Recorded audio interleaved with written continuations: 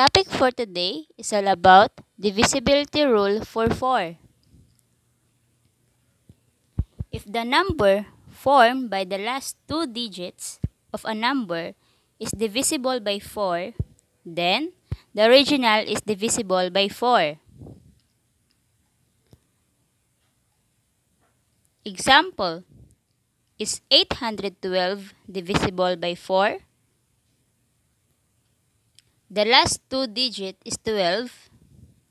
Then 12 divide 4 equals 3.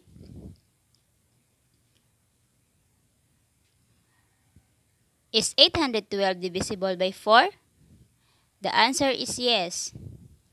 Therefore, 812 is divisible by 4. Another example. Is 484 divisible by 4? The last two digit is 84.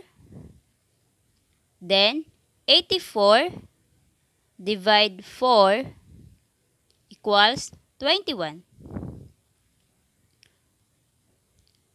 Is 484 divisible by 4? The answer is yes. Therefore, 484 is divisible by 4. Also, a number ending with two zeros is always divisible by 4.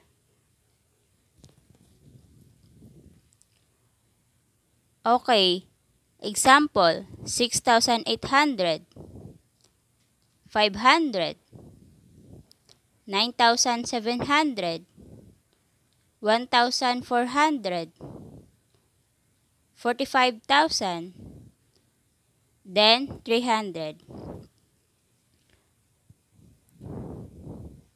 Okay, I will give you 10 seconds to answer our quiz.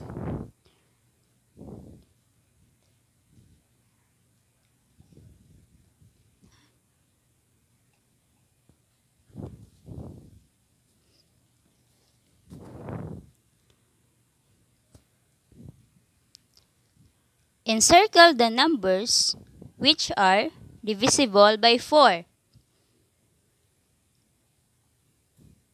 The answer are 900, then 960,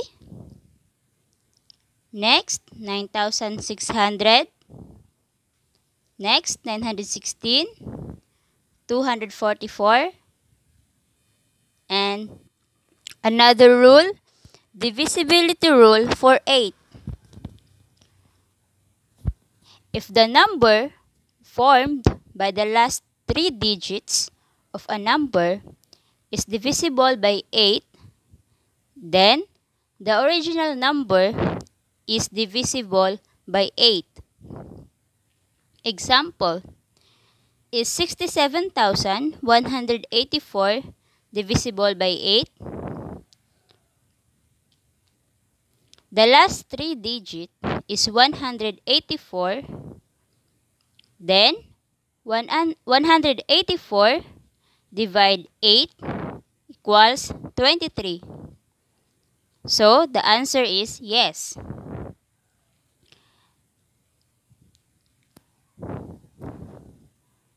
Therefore, 67,184 is divisible by 8.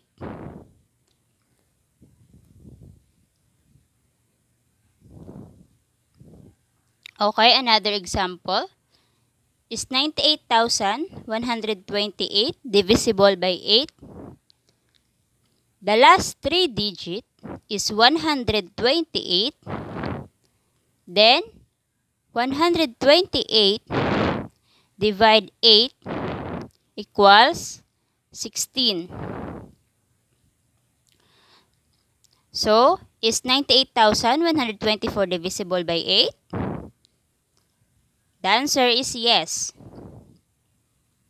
Therefore, 98,124 is divisible by 8.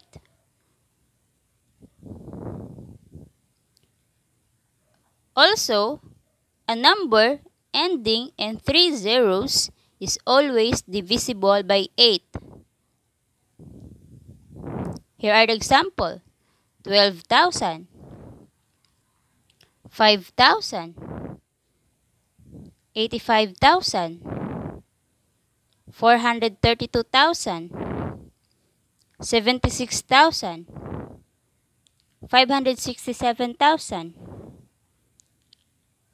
3,000. Okay, that's it. If you like our video, please like and subscribe.